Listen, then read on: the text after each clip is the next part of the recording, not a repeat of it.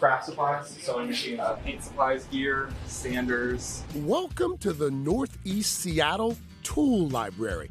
It's a lending library of some 8,000 tools, from automotive to landscaping to hand and power tools of every sort. Josh Epstein is a full-time coordinator here. A tool library is a place where people can come and get tools. And they borrow them just like a book library, bring them back when they're done. Yeah. Sweet. Have a good one. You too. Like many of its 2,000 members, Josh first found the tool library because of a home renovation project he needed some help with. I was converting my garage into living space and needed scaffolding, like huge scaffolding, which could be thousands of dollars if you're even just renting it, let alone buying it. And they had 20-foot scaffolding here, and I was just amazed. Got all that and was able to convert this garage, learning mostly from YouTube and some friends. That kind of do-it-yourself attitude is at the core of this community. Maya Altschuler, now a sophomore at Smith College, has been in the process of converting an old school bus into a tiny home with a whole lot of help from the tool library. It's fun to say that my first car is a bus. We stripped out all the seats, replaced the flooring, put in cabinets. It would be really cool to get it to a place where I could potentially live in it full time if I wanted to. Pick a board, cut a 90 and a 45. I want to empower somebody to do something they never thought they could do. Did you feel okay? Yeah, I did. Okay. Members also have access to a wood shop, where Tricia Sillis is a shop steward.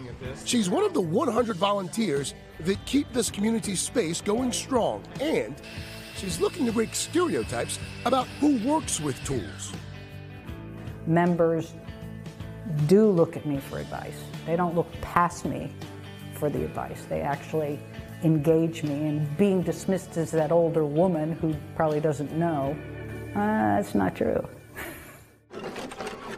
There are about 50 independent tool libraries like this one spread throughout the country with different membership models.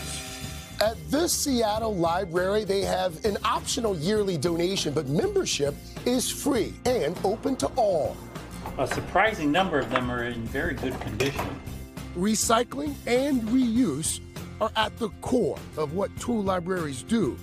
Carl Minconi is one of the many volunteer repair people on site, tasked with keeping the tools in rotation for as long as possible. I've always prided myself on fixing things rather than replacing them. Everybody doesn't need to have a pressure washer if they only use it 4 times a year.